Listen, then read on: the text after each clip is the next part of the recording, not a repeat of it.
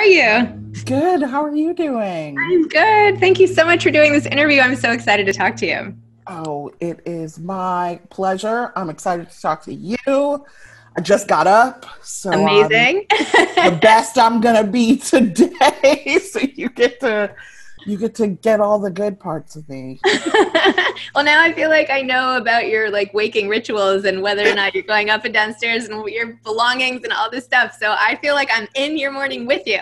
Yes, you are experiencing it. I forgot that would have put all my stuff in a bag to take it up last night, so it's still all downstairs. So the ritual's a little off. I do the same thing, by the way. I have my little tote bag and I have four books in it at a time. And I'm like, I'm just going to take this with me wherever I go because you never know. So No, I need it.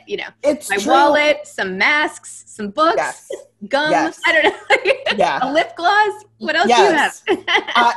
I have to have 6 lip balms at all times. I don't care about hand lotion. You know how some people are I gotta moisturize my hands. I can't do that because then you just get grease all over all your books and your other shit. But lip balms, I have to have 7 of them on me at all times. That's smart. So I got a case of lip glosses that are basically 8 shades of the exact same color as a gift.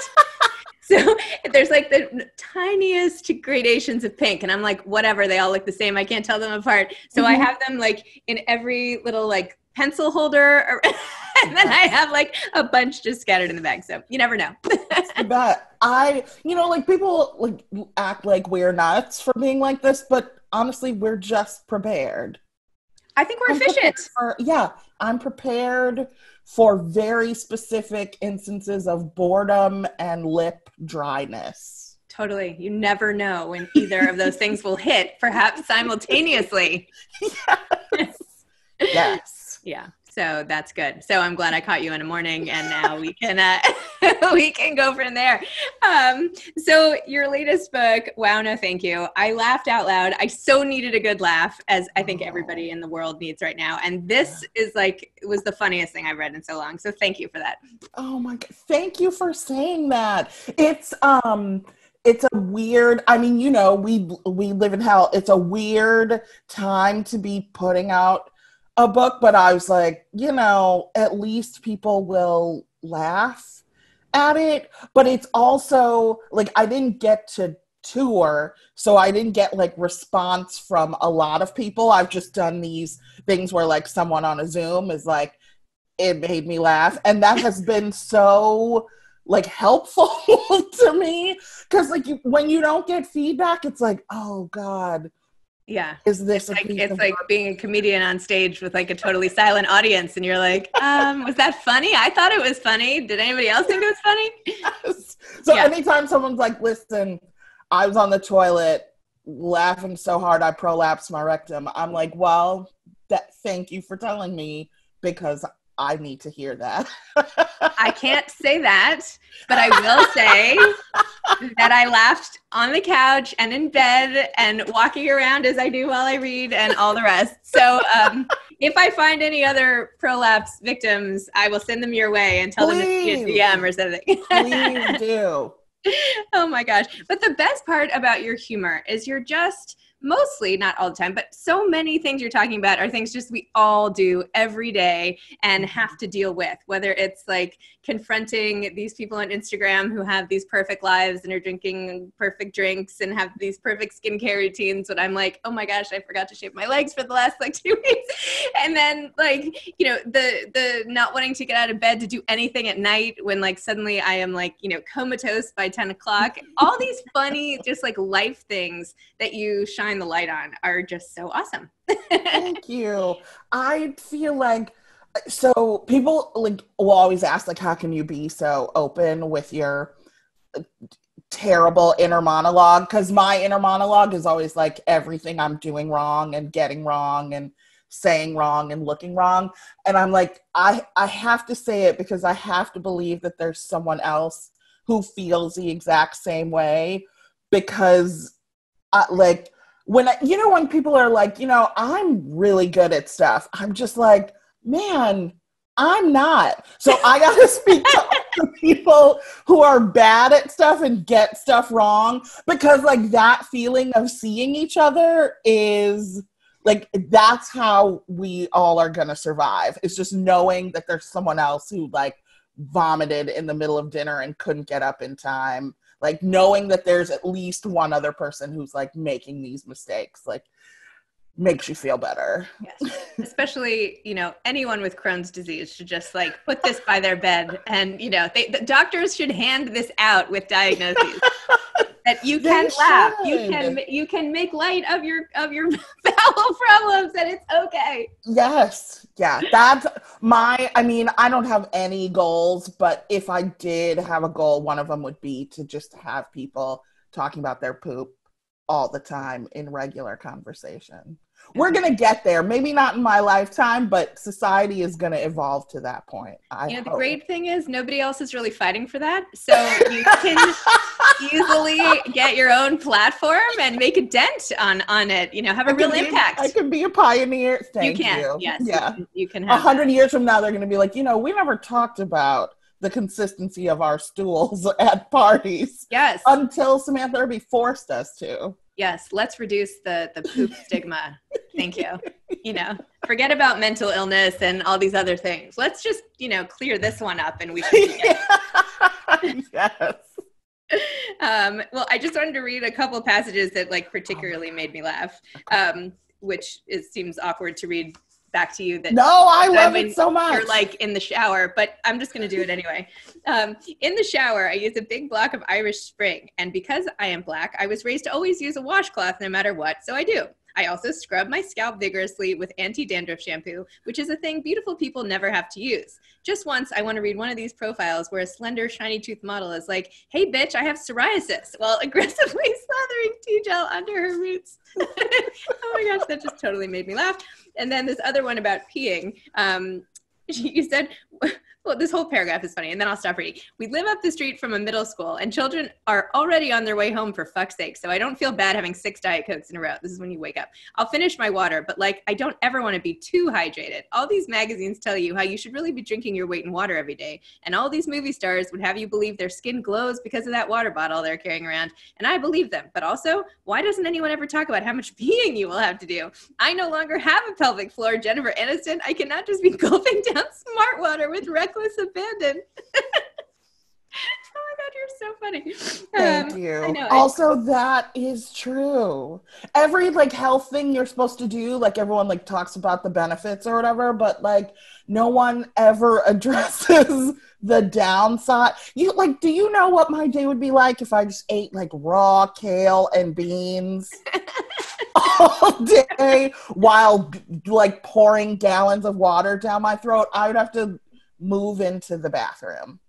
I will buy the lie, because I need to buy the lie. We all do, right? We want to believe that there's a better way, but I just want to hear the side effects too.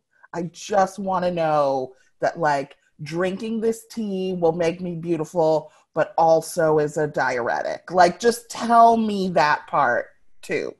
Especially because you cannot use any bathrooms outside of your house anymore. Yeah. Where I am, that's it. You can't, no stores will let you in, no restaurants will let you in. The public restrooms are closed. So what are you supposed to do if you have to run a few errands a half an hour away and you've had a smoothie that's that's made of, dates and, filtered water and whatever coconut. I don't even know. What am I supposed to do? Not have the smoothie or whatever? I stay home? No more smoothies? No, that's true. And smoothies are a big one too, because they love to tell you how many nutrients you're getting and how you can get all your servings of vegetables for the day in this beautiful green smoothie that's in an overexposed picture on a marble countertop, but then no one says the extra bit about what all this raw spinach is going to do to you, right? They just don't tell you. And now you truly can't go anywhere to use the bathroom. I don't know if people are wearing diapers or Yeah. What's everyone else doing?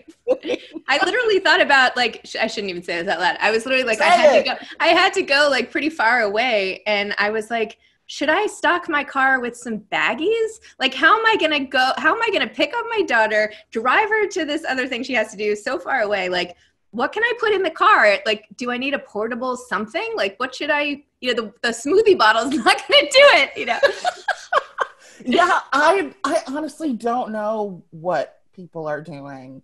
That's another thing people should be talking about. Like, you drove out to the coast or whatever, cool. I would love to see your pictures of the sand and the water, but I also want to know, where did you pee during the drive? Yeah. What did you do? Yeah. It's like a complete mystery. Unspoken problems of the pandemic, Every time, okay, from now on, and I'll report back, every time I see someone post like we did a road trip picture, I'm going to comment, tell me how you went to the bathroom. Just every time I see someone who's not in their backyard, I'm going to be like, this is beautiful. Where did you pee? Perfect. And then I'm going to collect the evidence and bring it to you.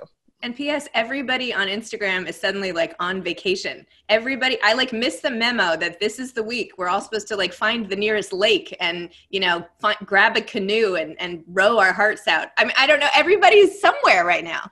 I know. I have seen so much of it, and I try not to be judgmental. I mean, mostly because I don't care what anyone does as long as they don't bother me or talk to me. But there is that part of me that's like, I've been in my dining room since March. Where are you? And why do you feel safe there? And who are you breathing on? And we're going to be locked up forever because you couldn't just like be inside. I know. I'm like, am I overreacting here? No. Do you know what I mean? Like, I have been in my house here, which, I feel very fortunate. I'm very lucky. I love my house. But I have slept here every night since March 12th, which is the longest I've basically been anywhere in a long time. Like since my parents got divorced when I was 14, when I started like moving houses, like I've never been so stationary ever. And I don't begrudge anybody, but I'm just like, everybody is in Montana and, I don't know, but okay. I don't know. I don't feel safe moving anywhere, but I'm probably just. If I had to get on a plane, I don't know. I would have like an emotional breakdown if someone was like, I just wouldn't do the thing. There just is no, what am I going to wear, a gas mask and a hazmat suit? Like, I know I would catch it. Like, I don't have good luck, right? So I'm like, I know I'm going to catch it. And then all you hear on the news is how like Black people get it and die immediately. So I'm like, I'm going to get it. And then I'm immediately going to die. And I haven't like cussed out all the people who need cussing out yet. And it's like, there's no circumstance under which I would like fly right now. I don't know. But again, I love that other people feel confident. I don't know where this confidence comes from. And I hope they remain lucky. But yeah, my feed is all like, look at us in a meadow. And I'm like, a meadow? You live on the south side of Chicago. Where are you? Bitch, where did you go? Yeah. So, yeah, crazy times. It's insane. You also wrote in such a funny way about writing. I love like self-referential sort of meta-ness in different books. But you said about your writing, you said, and I'm sorry to only quote from the beginning. I have things all throughout, not to make you think I only read like a chapter. But anyway, not that you were thinking that. But anyway, I'll just put everything in my head out into this podcast. You say, my work. I occasionally write jokes on the internet for free because I am the last person on earth who still has a blog. Sometimes I have freelance projects, but there's nothing right now. No one is going to pay me to write another book about nothing for at least the next 2 years. Unfortunately, I don't have anything new or exciting to say online and absolutely zero paying scams. So my heart sinks as it dawns on me that I have gotten up and gotten dressed just to read what other people are saying on Twitter. This is the glamorous life of a writer. I mean, clearly I read a lot of like profile. I read one about you. I love to see what people do and their schedule and their whole thing. I love that. I love like seeing productive people. And I really love when writers are like, yes, I get up, I have a dedicated 40-minute reading time, and then I move to this other chair and I do 2 hours of writing. And I'm like, in what world? Like, people are putting on like real clothes and shoes to like sit down and dedicate time to their writing. I truly stare at the wall for 10 hours a day. And then I'm like, oh, do I have a deadline? And then I cram everything in, and then I don't do anything for the next 2 weeks. But, like, people all believe that like it's, and again, I'm only critical because I'm extremely jealous. People like believe that everyone has. I did this interview and the woman afterward asked me to send her a picture of my writing space. So then I just sent her a picture of my lap because that's where I put the computer. I was like, this is where the tumors are going to be from the laptop. My legs every day. And she was like disappointed that I didn't have like a beautiful space with flowers. And I was like, I don't know what what writer told you, like led you to believe this fantasy life, but most of us are disgusting in our pajamas, like writing on the couch and eating.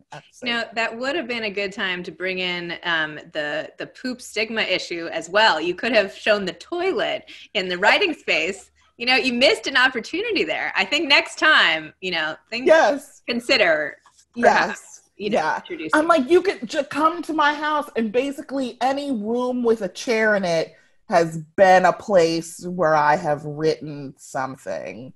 And I have a desk, but it's like covered with nail polishes. Oh my God. And this thing I bought off Instagram that's like a leg massager, but I didn't realize how big and clunky it was going to be. And then my wife was like, get that out of here. So now it's just on my desk. Oh my gosh. There's no glamour over here at all. And yet you're producing like best-selling books all the time. This is just your way. Yeah, yes. I want people to believe, because it's true, that you can like be a garbage person who doesn't have a dedicated writing space and write a book that people will like. Yeah. So then what's the secret? Just saying, what's the secret? Because you're really good. Well, I mean, you have to have deep, unrelenting anxiety and mental illness, tragicomic childhood, and be willing just to say whatever to make people laugh. And then you just have to have a comfortable chair to sit in and like type on your computer. That's it. That's great. It. People with tragicomic childhoods are jumping up and down right now. They're ready to get started. It's true. I do like a lot of like, hey, drop in on my writing class kind of thing.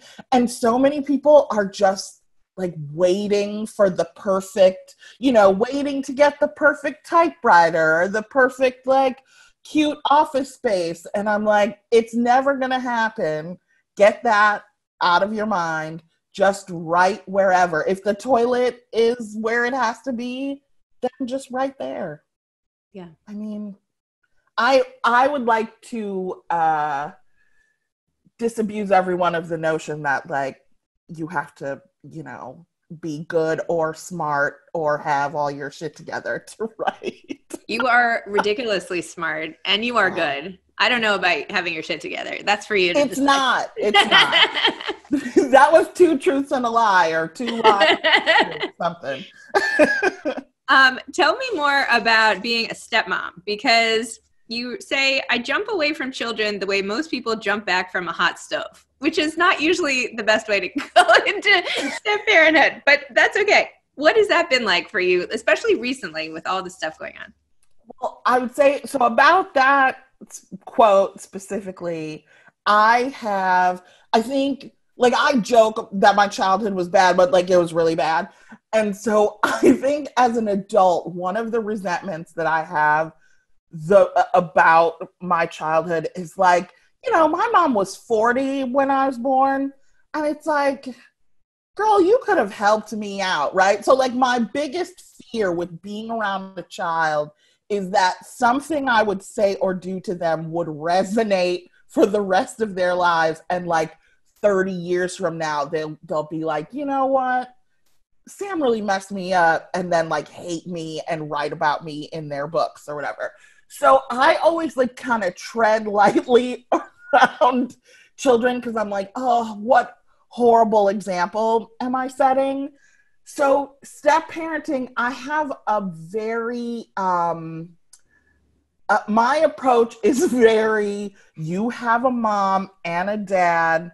They're going to like decide the vaccine schedule and like whether or not you eat gluten. Like they're going to decide all those things and guide your education.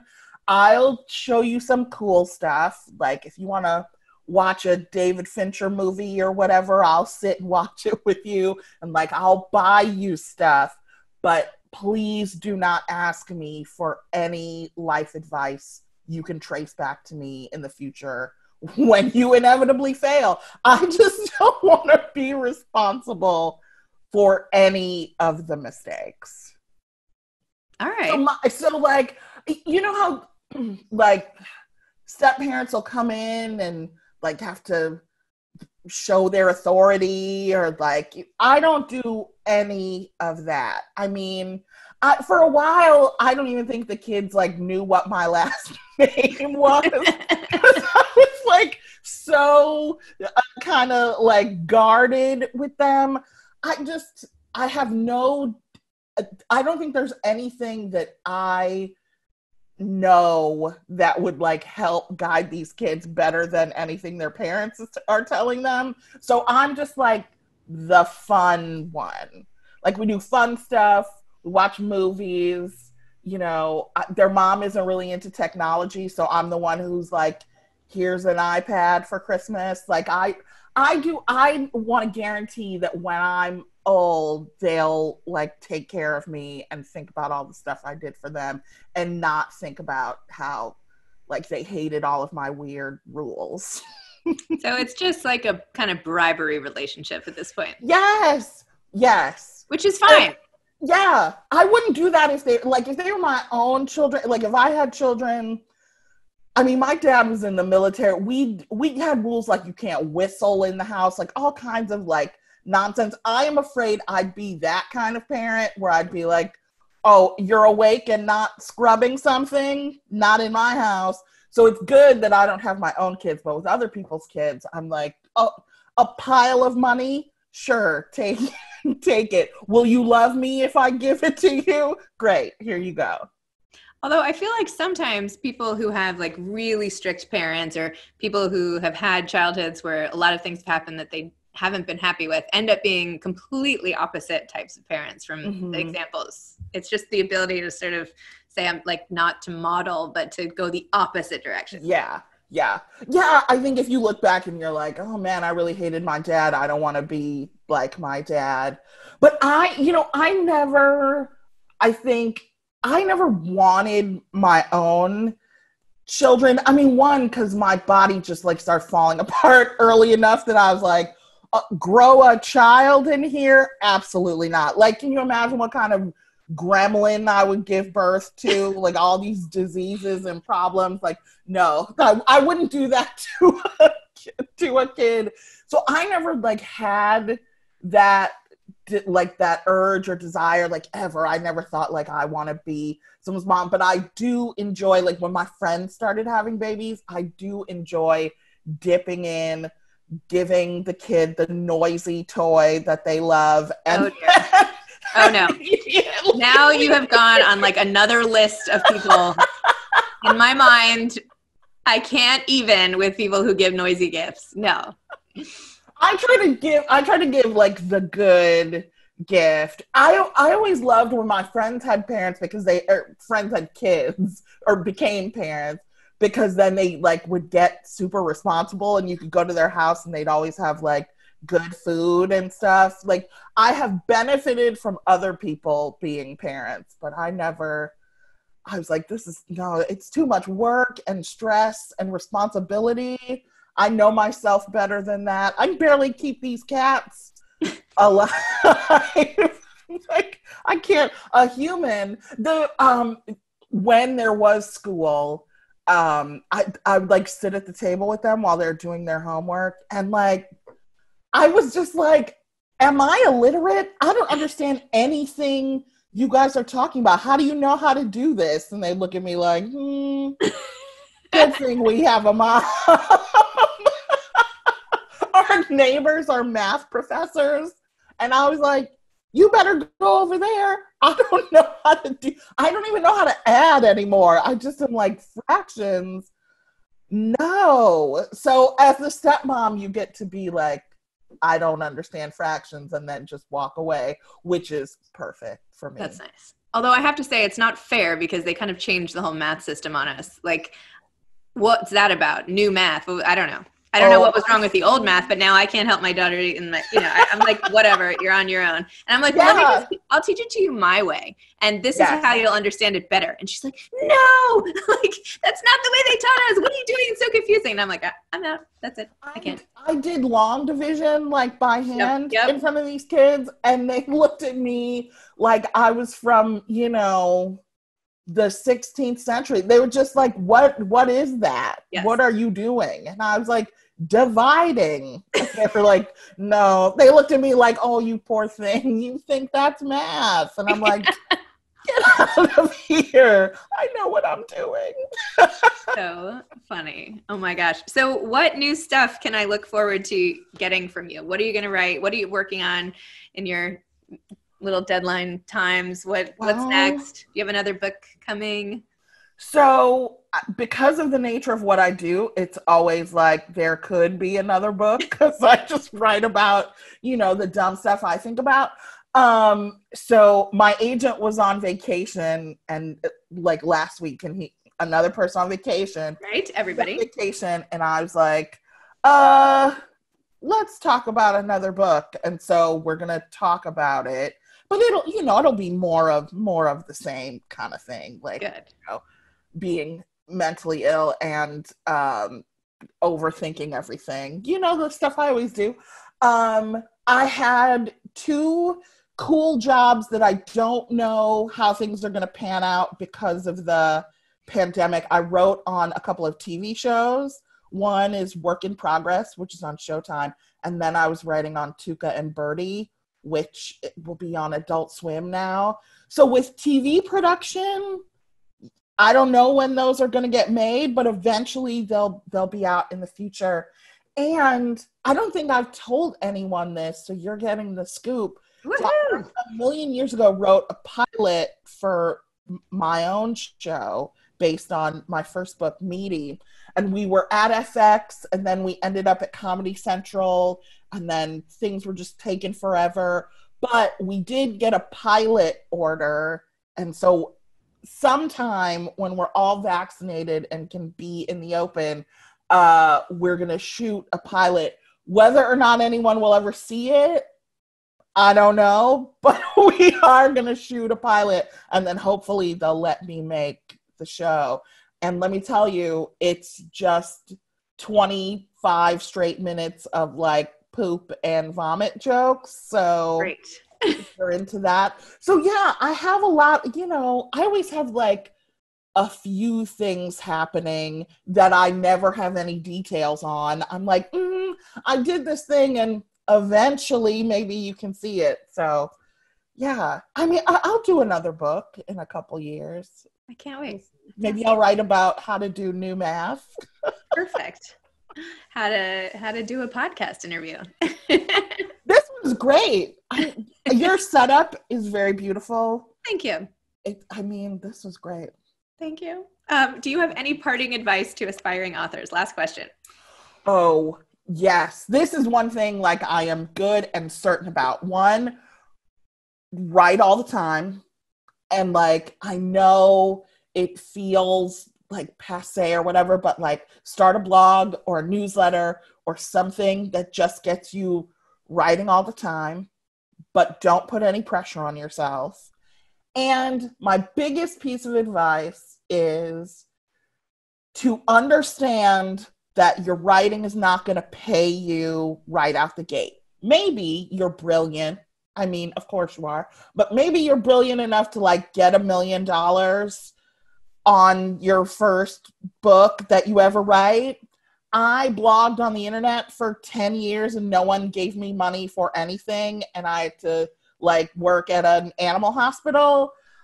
It just doesn't happen really that way for anyone, that you just like blow up right out of the gate. So I would say don't be afraid to work in obscurity for a long time until you make it, but keep writing all the time.